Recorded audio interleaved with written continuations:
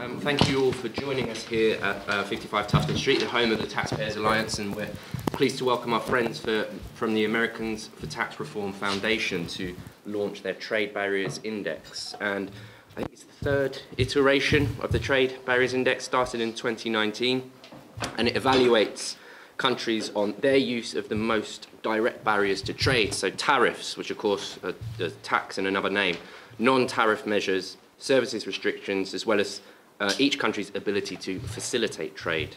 We're also going to have a bit of a focus today on a digital services tax, would be a welcome up. And the Trade Barrier Index is really a response to rising trade tensions across the world. There was a growing need for a tool that ranked countries by these different metrics, and of course when you rank countries by these metrics you can then track over time whether they're doing better or still the same. So we'll see how the UK fares post-Brexit. I will crack on. I think without further ado, we're going to hand straight over to Philip Thompson, who's a policy analyst at the Americans for Tax Reform Foundation. He specialises in international intellectual property legislation and trade policy. He's the author of the report, and before joining ATRF, Philip worked at the American Legislative Exchange Council's Foreign Affairs Task Force and at the Cato Institute's Trade Policy Centre, so is very well placed to talk about the issues at hand. So Philip, straight over to you. Well, thank you so much, John. It's a pleasure to be here. Specifically wanted to launch here in the UK because it's good news because of Brexit. There's now less trade barriers between the UK and the rest of the world. So the UK is actually the most improved, moved from 8th place to 4th place. And I have a special award for you I hope you can accept on behalf of the whole United Kingdom. This award was specifically chosen to be a reminder of how much more free trade needs to be done, because these special cake sprinkles from the United States are completely illegal in this country because of a special red dye that the EU says food coloring additives can only be used in special products that substantiate natural color that's already there. And so it can only be used and not in sprinkles. So here you go. Illegal products. Okay. Now onto the index. So we have the, there we go. So the freedom to trade that connects individuals to trade their goods and services should be their own natural right without any interventions.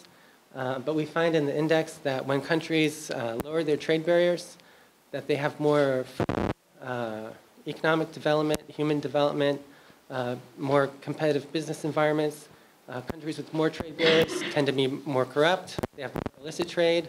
They have slower internet connections. They have more abuse of the press. So removing trade barriers in its own way has its own economic and social benefit. And with the index, we also launch case studies, which you can find online that we do with free market think tanks from around the world that go more behind the data on how these barriers hurt individuals. So we have excellent case studies from Indonesia on the barriers for food imports and how that contributes to malnourishment. A case study from Sri Lanka on the trade barriers for construction material and how that relates to shortage of housing. A case study from Philippines on taxes on tobacco, how that contributes to smuggling. A case study from Brazil on how trade barriers in the Mercosur region divert the auto supply chain, and so many more. So I hope you can go to the website and you'll be able to read about those case studies. This is the structure of the index. So we look at the 3 most direct forms of trade barriers. So those are non-tariff measures, which are those rules on sprinkles, the rules on the chlorinated chicken. We have tariffs, which we know are taxes on imports.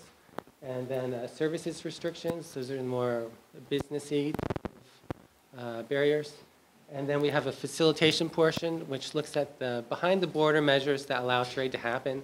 So things like property rights, logistics performance, membership in trade agreements. And we also have a measure for digital restrictions, which was the only real change from the 2019 version to this version. We changed the methodology, so we did it in-house.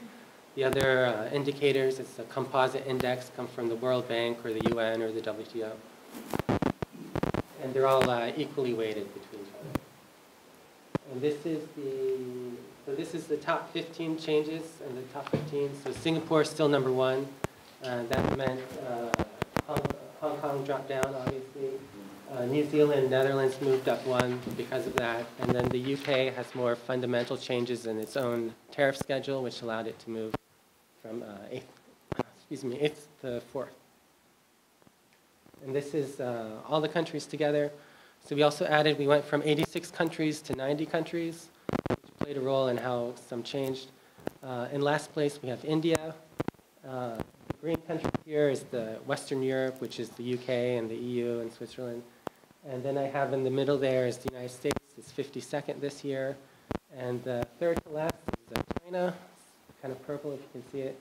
So China was second to last in 2019, and now it's third to last because, in its response to the U.S. Trade war, China actually lowered its MFN tariff rate, which is not very common, and moved it up enough to beat Algeria.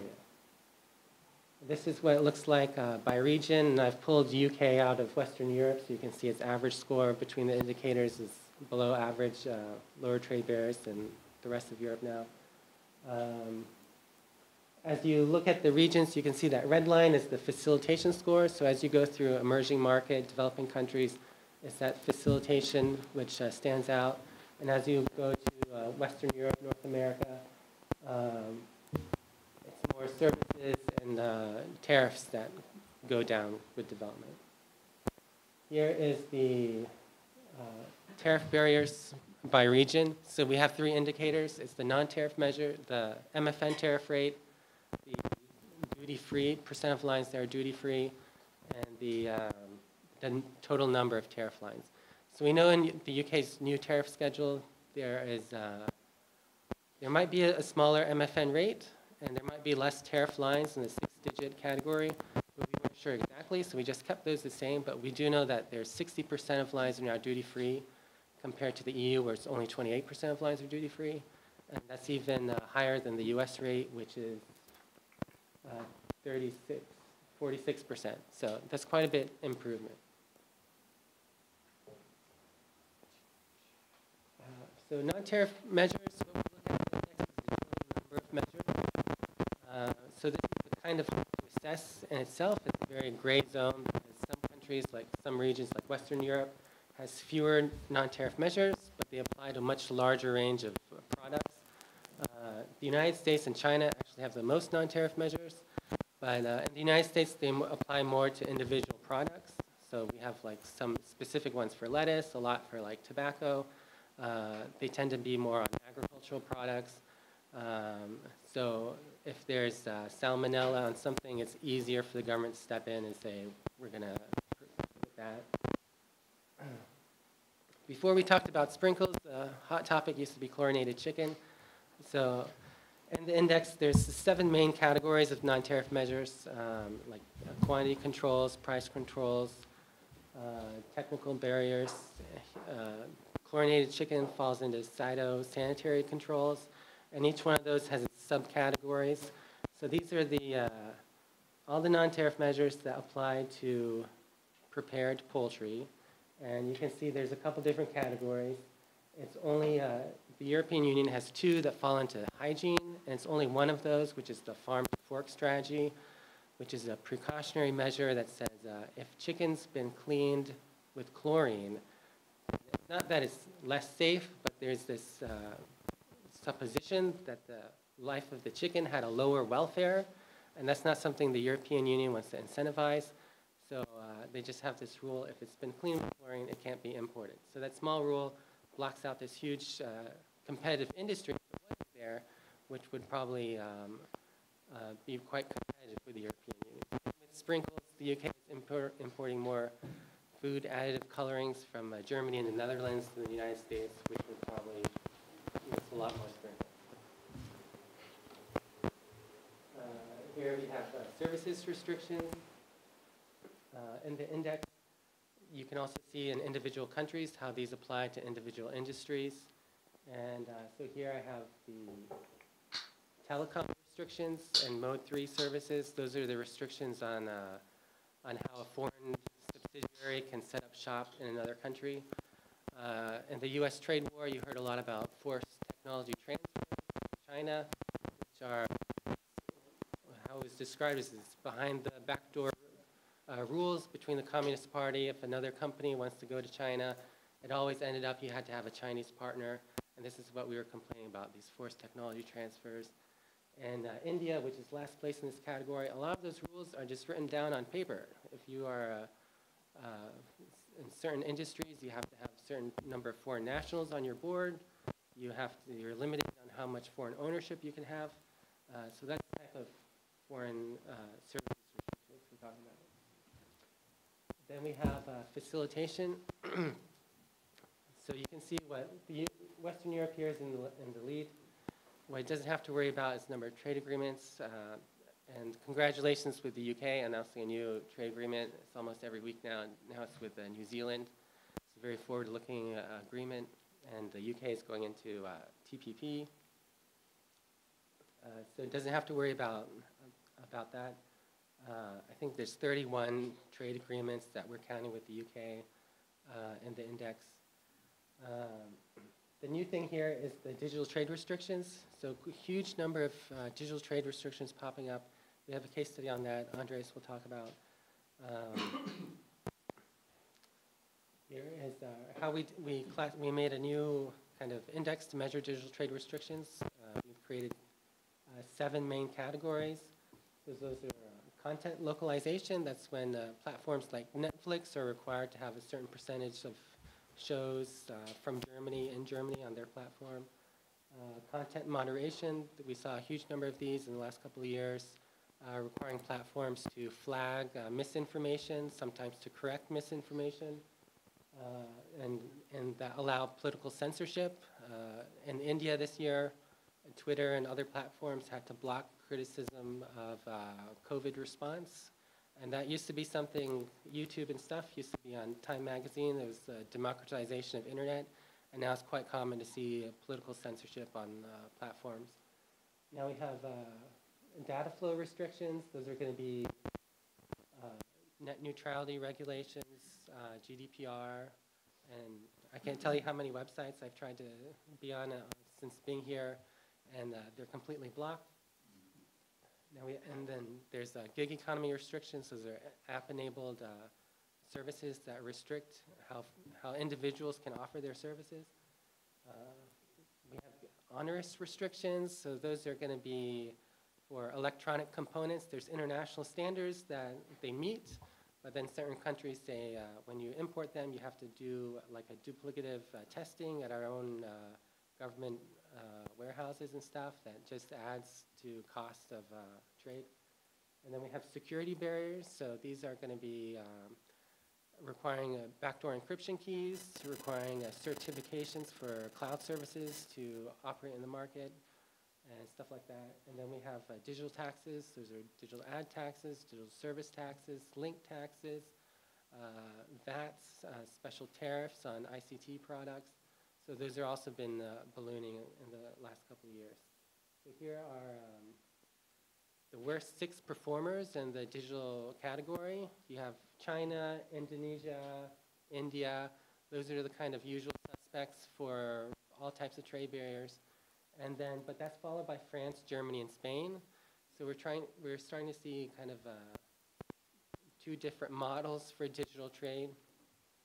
From Western Europe, you see more of a data flow restrictions, GDPR, DSA and DMA that have special rules for platforms on content moderation.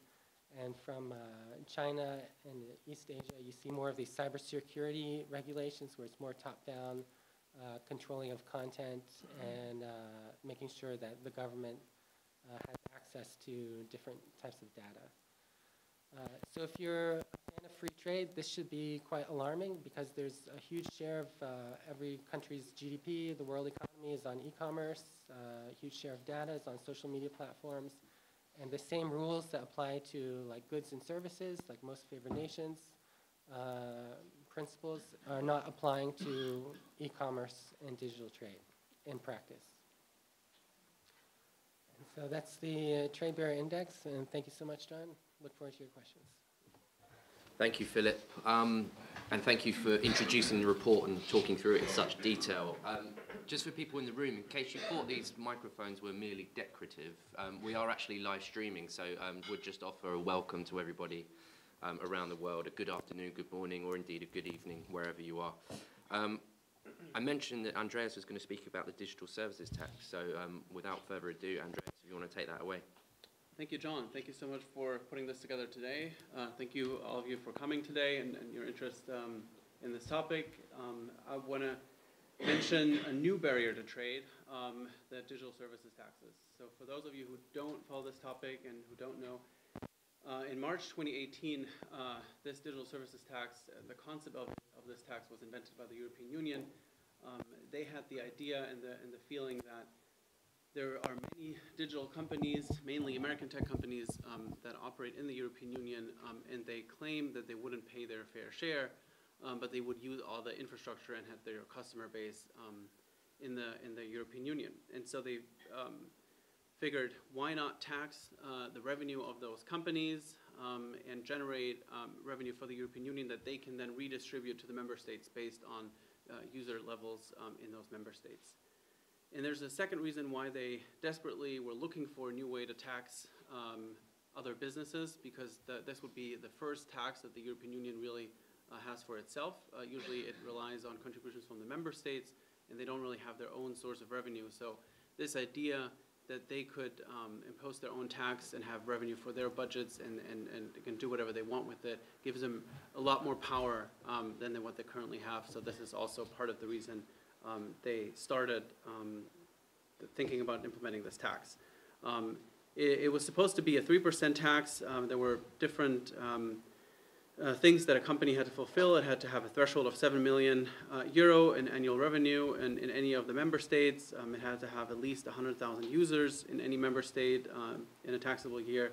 And it would basically eliminate, this tax would eliminate two long-standing standards in international taxation. One is the physical presence requirement, and the other one is the principle of value creation.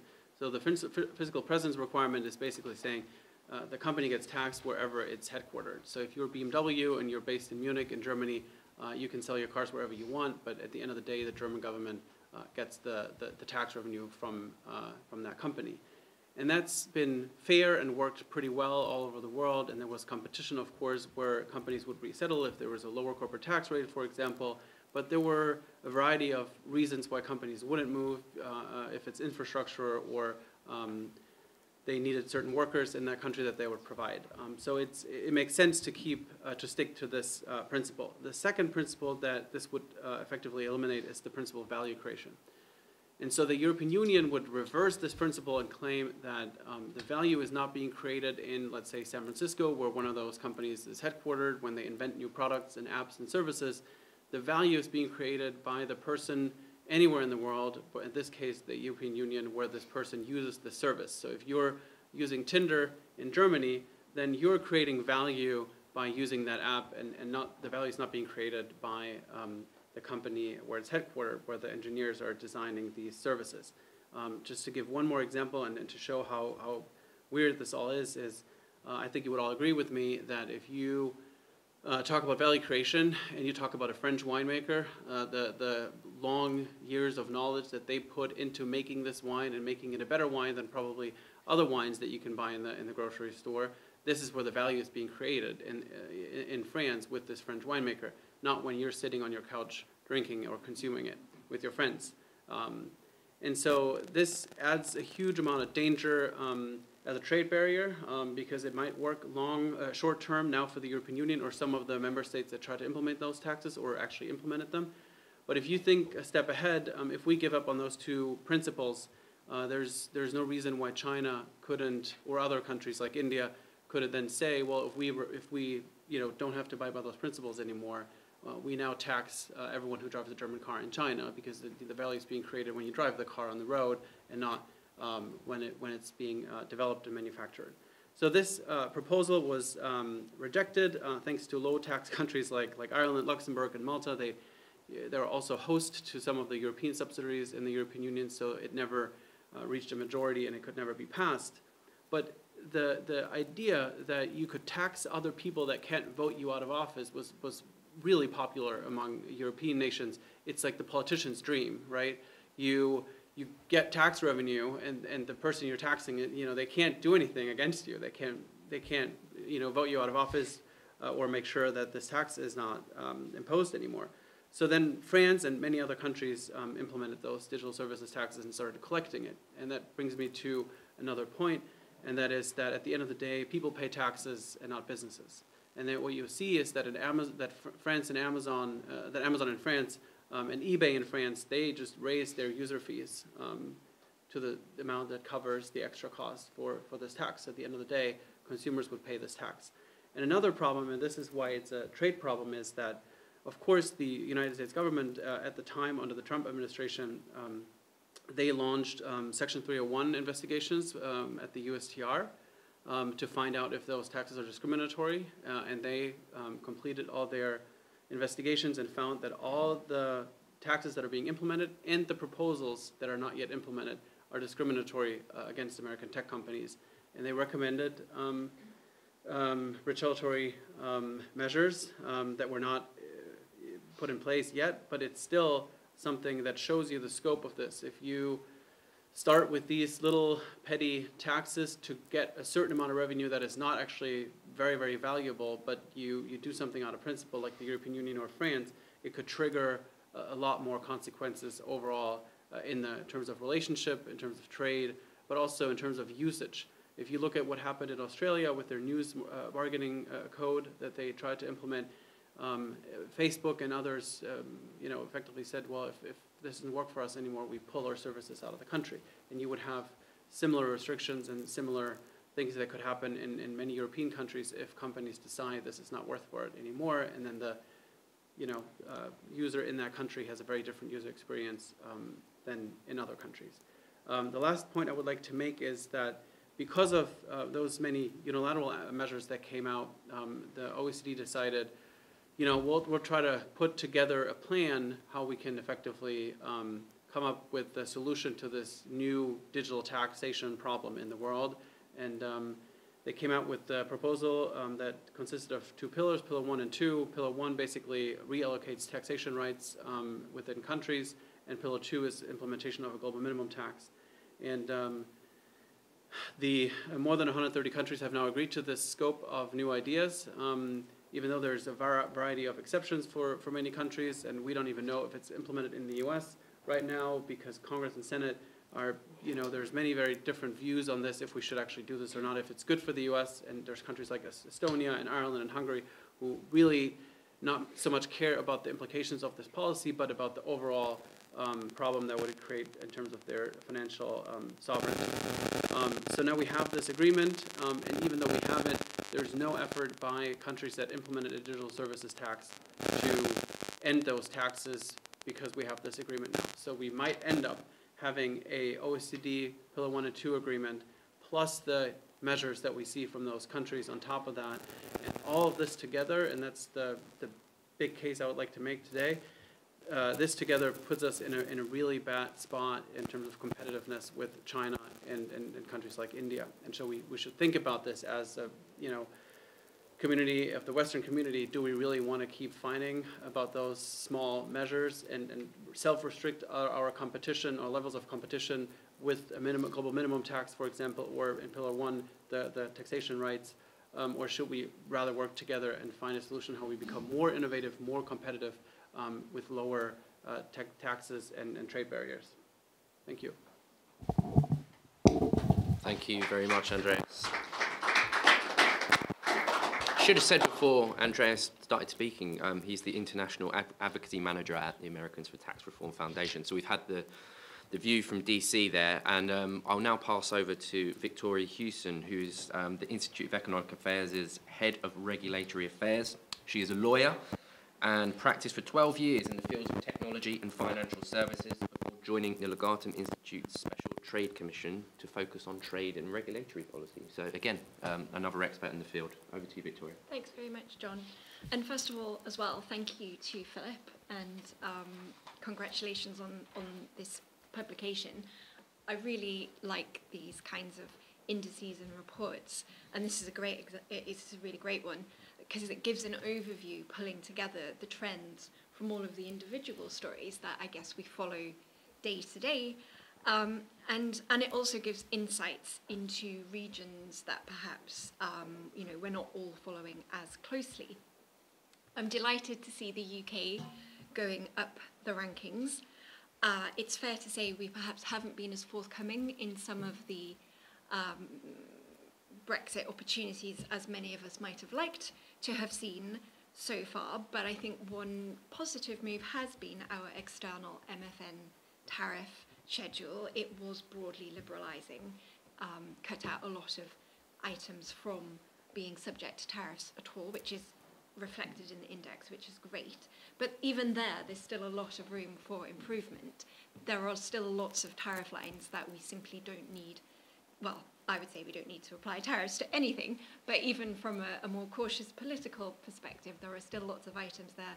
I wrote a contribution in the Free Market Forum's recent 30 for 2030 publication, making the case to get rid of at least tariffs on goods that the UK doesn't even produce, which unfortunately after consultation the government decided to retain for reasons to do with supporting producers in developing countries who essentially benefit from having zero tariffs as against competitor countries, richer countries, and the government didn't want to erode that preference. I think that's misplaced, and that's one area in our tariff schedule that we could certainly be improving upon without unleashing all of these issues at perhaps local levels when we get into talking about ceramics or steel, which is a debate for another day.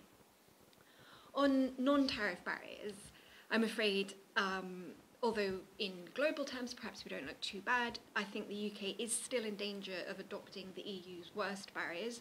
Philip talked a bit about chicken, but we also have the EU's general ban on chilled meat imports, which we've not implemented so far. We've sort of put a unilateral grace period on that.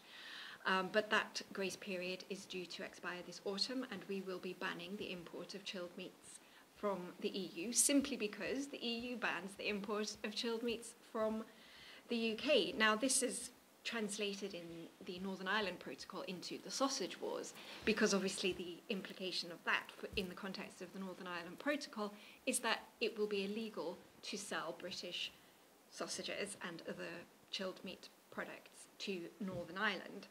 And that's, I guess the way that's been spun in the press is rather trivialising it, but it does illustrate the seriousness that these kinds of trade barriers do actually result in. Another one that's been in the news recently in services, we saw a relaxation was announced by the Department of Transport on cabotage restrictions. That is to say, the ability of haulage companies from the EU to carry out local deliveries within Britain, as opposed to simply drop off their delivery from the continent and go back on the ferry to France. Obviously, we have a shortage of HGV drivers. The haulage companies seemed rather in favour of liberalising visas so they could get more, perhaps relatively low-paid workers into the company. They were less keen on opening themselves up to more competition from EU haulage companies. So I was really pleased to see, albeit currently on a temporary level, that those competitive restrictions have been lifted, and hopefully that will actually turn into a permanent solution.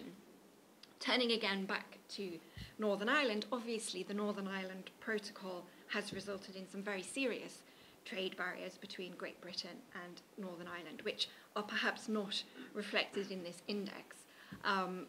However, the approach set out by Lord Frost and his team in their command paper in July, that would essentially create a dual regulatory zone in Northern Ireland, whereby products from the UK authorised markets and the EU authorised providers would be able to freely circulate within Northern Ireland. could be a tremendously liberalising solution, not just for Northern Ireland, but if we were to replicate that for the whole of the United Kingdom, that would be really great for liberalising trade and for competition, and ultimately, of course, good for consumers, which is what we want to see. Now, the most worrying sign, though, I would say, and Philip went into some detail on that, is the increase in digital trade barriers in richer countries. The trends here are extremely worrying. The GDPR, the Digital Services Act, the Digital Markets Act in the EU, the UK's version of that coming from the Digital Markets Unit that's being set up within the CMA to basically tell digital platforms how to run their business and set out all of these codes of practice. And of course, the Online Safety Bill, which is seeking to regulate content. It seems to me that any gains that we might make from having strong digital chapters in free trade agreements, like with New Zealand or Australia or Japan, will be completely overrun if we pursue these kinds of measures. And actually, the whole usefulness of having digital and e-commerce chapters will be undermined if the UK and EU governments and others persist in their efforts to regulate the whole internet, even while at the same time pledging in international fora to reduce digital trade barriers. And here, I'm afraid to say, the UK is heading in the wrong direction. The Online Safety Bill we've just heard this week is going to be accelerated through Parliament with no opposition, which is always an absolutely terrible way to pass legislation, as we can see from many instances in the past. And I think, just finally on the report, I think sometimes in my darkest moments, I sort of feel rather despondent about measures like the Online Safety Bill and think, well, we're clearly losing a battle here. Is it really worth resisting? Perhaps we just need to recognise we've lost the internet as a forum for free speech and go back to writing good old paper pamphlets again. But then I think, publications like this remind us of just how important to prosperity free trade, including free trade in services and in digital networks, is. And I think, that's a really helpful reminder to keep in mind, perhaps when we're considering writing off and giving up the fight, that these things are actually really important for all of us. Well, it's always darkest before the dawn, isn't it? That was an impromptu. You wrote that down. You began that, and you've written all of that down, and very much like you've been rehearsing for that your whole life. And in many ways, it's always darkest before the dawn, because it's like that's how it begins. This is how it's a cycle. We end up going back to this position where we feel like we're lost, and it's all ended, and it's all done. And actually, no, it's just the beginning, because endings are beginnings, and crisis is opportunity. In Chinese, as it is, And actually, this bizarrely was a word that I invented, which hasn't, about 2 weeks ago, ajai, because it's a moment that has all of that hope and fear and longing and what's been done and what's been missed and what could have been done. And that's actually was named after a guy called Hugo Guy, I was having a chat to about depression. And we asked Susie Dent whether this word existed in English, a word that meant both a beginning and an end. She does countdown. And she said, no, it doesn't. And it actually does. There is a word. It's crisis. Crisis is the ancient Greek word which meant beginning and ending, but it has a lot of baggage to it because it means chaos, actually, because crisis upon crisis is chaos. And I don't know if you've noticed, but for a decade now, it has been nothing but chaos, right? From the great financial crisis, every single one of us has accepted chaos into our lives. And everything from that has meant that we sit there not thinking of solutions, not thinking of how we can rise to a challenge, not thinking of how we can challenge ourselves and others, but accepting defeat. And so today, by the way, is Trafalgar Day. And that is a really important moment. I just saw it from James Hallwood. If you follow James Hallwood, he's Alex Wilde's other half, who used to be of this parish. And he had, he gave the quote because he's a left-wing guy who's become a right-winger by virtue of meeting somebody from the TPA. And if that's not Matthew Elliott's spirit, then I don't know what is. But he says that Britannia triumphs. Britannia triumphant, her ships rule the seas, her watchword is justice, her password is peace. Well, I don't know if you can look around and see, but I don't see much justice in this world, and I don't see, if we have let people pass who only say peace, I think that we have let a lot of people into the trade world that do not mean us peace, who do not mean us well. And so the question is, what is it we're going to do about it? Are we going to accept that this graph is only going to get worse? Are we going to accept that it can only get more complex? Or are we going to go back to the fact that there is a lot in language, and there is a lot in a word, and you called it TBI, but frankly, this is all of these complexities of trade, the very serious commentators that narrow it down. It's effectively just somebody shouting no. And the question is, when I say that, are you seeing the defiant teenager to her mother saying no, or are you seeing the stroppy teenager to her mother saying no? And the question is, which one are you wanting to win? Is it the triumphant teenager who finally gets it right and actually, becomes an adult, or is it the child that walks away, failing, and having to go again another day? And that's a really important moment, because if you can see that this is just the time that we can actually turn this ship around and start to think about how we can cut these taxes. Because right now there's a Eurasia group meeting going with Ian Bremmer, where there's 400 people on, and we are much smaller than this group, but you are much more influential and much more powerful than you care to admit that you are to yourselves, because you have more access to the government of this day than he does from his days of Tony Blair. Although he's going to COP next month, and he's going to get billions spent on your behalf, taken from your budgets, when you know that your budgets are quite constricted at the moment. You know that your personal finances are quite hard hit by this crisis, and yet everyone's spending your money on your behalf. And at some point, they're going to run out of it, aren't they? And if they have gone, and as they are doing, they are going, the world could be extinct by 2050, then they are telling you that you need to lower your horizons. And when they tell you that you need to lower your horizons, what they're saying to you is that somebody needs to pay the bill now, and you don't have enough money for the bill, collectively, because the whole point of capitalism is that it's built on credit, because the promise is that the next generation is going to have it better than this one, that you're going to build a better world. So are you going to build a better world? That's the challenge for you all. Are you going to rise to the challenge and set challenges for other people? And is it going to be better tomorrow than it is today?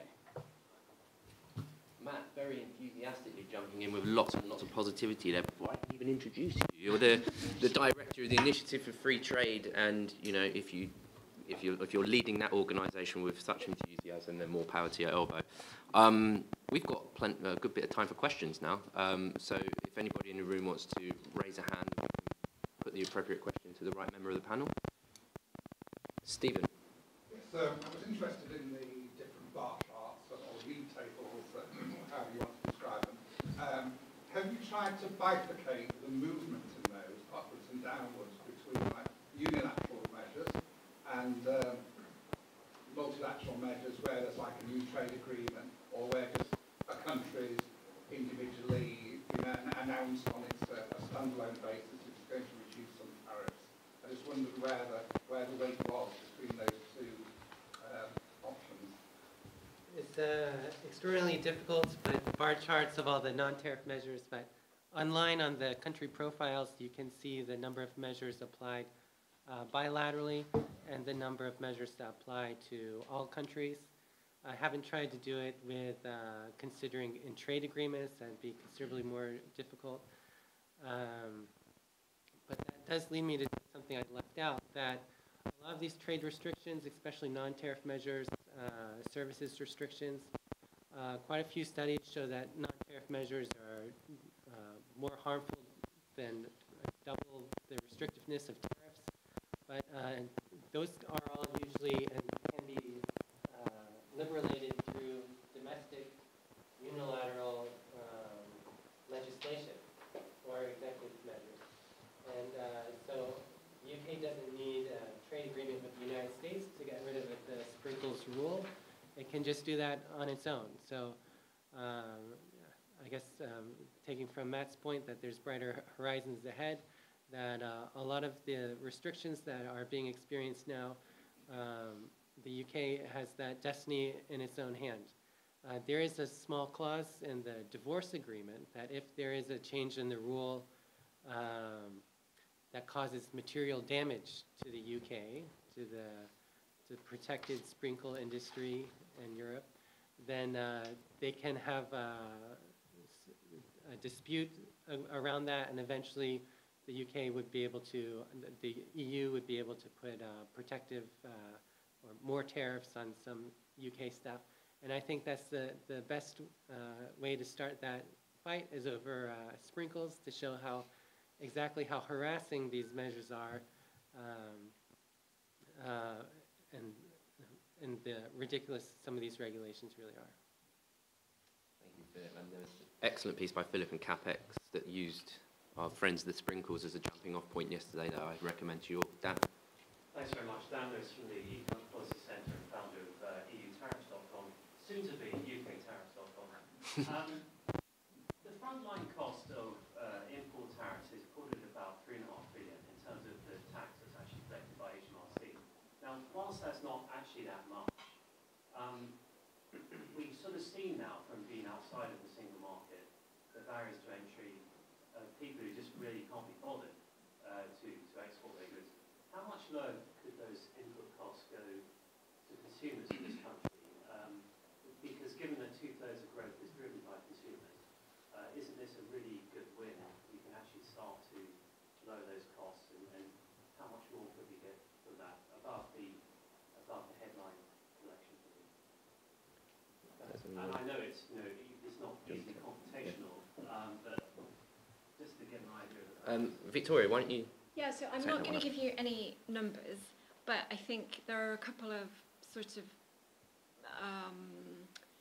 points around the practicalities of that I think relate to that point. Thinking, for example, yesterday I was at a quite detailed technical presentation about the way the customs arrangements between Great Britain and Northern Ireland are working. And in that presentation, some people in the audience were absolutely incredulous when they realised that if tariffs are due on trade from Great Britain to Northern Ireland, which can happen in certain niche circumstances, that the British government actually keeps those tariffs. We don't remit it on to the EU, even though they're making us do it. The declarations are made under EU customs rules. The UK HMRC would actually keep any tariff revenue. And that, to me, illustrates that those arrangements and the potential of levying tariffs on that trade is not about the revenue at all. It's about dissuading businesses from using that particular route and essentially preserving preventing even the risk of those goods entering Ireland and the single market. And I think, you're right that the figure you gave, the 3 billion, is not a huge amount. And when you consider the costs associated with collection of that, it's astronomical in the context of the revenue yielded.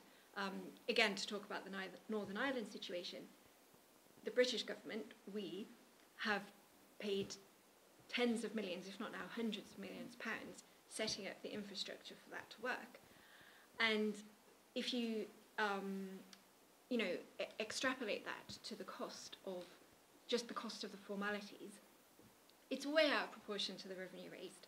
It shows really that this is not about raising revenue at all. It's about protectionism and obviously preferences as well. And so, to a certain extent, and this is reflected in the report actually under the heading of facilitation, I think actually facilitation and non-tariff barriers are probably more important here than the revenue impact and the dissuasive impact of actually having to pay a tariff on the import. And we know that because oftentimes if you do have a free trade agreement with preferences, sometimes importers will just pay the tariff because it's just too complicated to undergo the various customs procedures and claim your preference under, make sure that you can meet the rules of origin, etc. So I think that's, something that the UK has sort of made some inroads in. I obviously don't have to tell you, we've reduced our external rest of world facing tariffs, but I think we've got a way to go still on that facilitation side, the formalities. And there, I think we really could make some big differences that would really help consumers. So what was really interesting from last year, and actually you raised it in your talk, was the fact that last year we stopped doing checks. Yeah. We didn't do checks on anything. We're still not doing full And checks. every single day we're not doing checks. It's proof that we don't need to do them in the first place. So all this complexity that we sit there with rest of rules, rules of origin, are they accumulative, are they horizontally or diagonally? It's like, no, stop. You don't need to do this. You don't need to meddle. You don't need to be involved in our lives so much. If something goes wrong, you've got a court. You've got recourse. You doesn't need to have this like constant devilling down. Has it cost you something? And what's it cost you? That's the only thing that the courts need to have some justice about. And if you want to, like, if you Google actually change your website from UK to EU, it's got to be UK versus EU, because you need to set it as a thing so that it's a challenge, that it goes down in terms of, like, you know, people want it to get lower, because, and this is very strange, we've got tax, and you know, we call a tariff a tax because it is a tax, right? Even though we then still call it a duty. Like, duty's got a goodness attached to it, don't do that. It's like, it's a tax, tax is bad. And we sit there and say, you know, we wouldn't say non-tax barriers to jobs, but maybe we should. Because that's all that regulation is, isn't it? People think of regulation, they think maybe we need some rules to have them be good. And it's like, no, this is a barrier to jobs, a barrier to growth. Let's frame the terms of the debate and make it so that it's so that the left can't actually own this space anymore. They are taxing our jobs and our growth and our dreams out of existence. And stop taxing our dreams, guys. I saw Harry's hand shoot up. Harry. Yeah. Thank you, Harry Wilson from the Global Warming Policy Foundation. We've got COP6 coming up very soon, and there's going to be, I think, a big pressure by many governments to think about carbon border taxation. How worried are you all about the prospect of carbon border taxation and a whole raft of new tariff barriers being resurrected on the basis of climate change and how that might affect developing countries in particular? Thanks. That's the whole other event. We didn't really get into it, but there's a lot of questions that come in there on how WTO compliant those carbon tariffs could be, especially if they're adjusted between different countries, and exactly what industries they're targeting. From this perspective of, I guess, the United States and other countries that might bring disputes about that, is that the United States might not be subject to most of those tariffs. It's going to be mostly developing countries. But when we look at the trade of carbon-intensive goods, most of them are not actually in the EU or in the US. It's between China and other countries. And how do you make sure those countries are really paying those costs, and if there are tariffs on them, that they're just not subsidized and they don't feel any costs in the first place?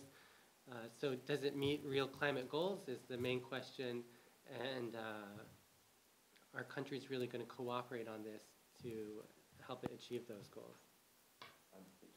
Yeah, just very briefly, a lot of the same points I just made just now apply to this. It will be an extremely costly measure to administer and collect, and actually very distortive and ultimately profoundly regressive. You know, the way that these kinds of measures, I mean, inevitably, trade measures, non-tariff barriers get presented by their proponents as being, you know, very worthy things to protect the environment or protect people's health and protect consumers, but actually they're often disguised protectionism, and that absolutely screams out to me on this one, and it's protectionism against the poorest countries who are trying to develop and industrialize, and, you know, arguably is actually quite a it would have particular effects on certain ethnic and racial groups, essentially. So you could frame it, if one wished to adopt the language of the social justice left, that it would actually be a racist measure. Yeah, it's racist, and it's sneering, and it's snobbish, and it says that the people who make things in factories in Bangladesh are doing so in dirty conditions. They're doing something wrong. Doing something wrong, yeah, and that's a bad attitude to have, isn't it? Because they've termed it and they've dipped it and they've dipped it in the thing that is the great social ill at the moment, which is carbon. But actually, carbon was one of the things that led to the greatest expansion in your living rights that you've ever had, and it's one of the greatest ideas. And they've put the idea of the free trade, and they've then tarred it with this evil, and it's like, and that is an ill, and that we've allowed that to happen is an ill. So stop it, basically. Call them out, use their own language against them, because it is a racist policy, and it shouldn't be happening. And basically right now, any tax you can cut, because we're at about 42%, isn't it, of GDP, and that's about the maximal. So that's about the maximal before you start eating economic growth for the next few generations. And at that moment, therefore, any tax you can cut right now, and anyone you can convince to cut right now, that is doing a good. And we've got a budget in 2 weeks, and like my challenge to you guys is to stop the budget happening. But if you can't get that, at least get them to cut some taxes. Cancel the budget. We've got time for a couple more questions. Gentleman there. Jack, it is from CT Group. As you guess probably from my accent, I'm Australian. We have a number of disputes with our largest trading partner in the WTO. At the moment, I know this goes beyond the scope of the report, but since I have quite a few experts, I thought I might ask your opinion on reform of the WTO in terms of resolving those disputes faster, or whether you think it still has value as an organisation for reducing barriers to trade. Certainly the WTO still has value. I don't put a lot of hope in the WTO and resolving a lot of disputes at the moment. And there is something called JCPOA, the Alternative Dispute Resolution System, where China says it will abide by that, and it has a lot of the same appellate judges that were at the WTO. But as far as WTO reform, it's something that we'll have to wait probably to next administration, or at least another 2 years. It's mostly politics between a few countries right now. So. Right, maybe one more question and then we can wrap up, not too long afterwards. Or not. Okay. Was there one right here? No. Okay, all right, right. We're about time anyway, but just to wrap up, Philip, thank you so much for a detailed insight into a fantastic report. Look forward to 2022's already, so we can move up to third. Andreas, thank you for the update on the digital services tax and the future challenges in the arena on a supranational level. Victoria, taking our fourth place and giving us a bit of perspective on why we could do even better was very welcome. And Matt, thank you for your optimistic challenge for us to fight the good fight. So, and thank you all for joining us, either in person or on live stream. And thank you to Americans for Tax Reform Foundation for choosing to join up with us to launch today's report. So if you could join me in thanking all of the panelists.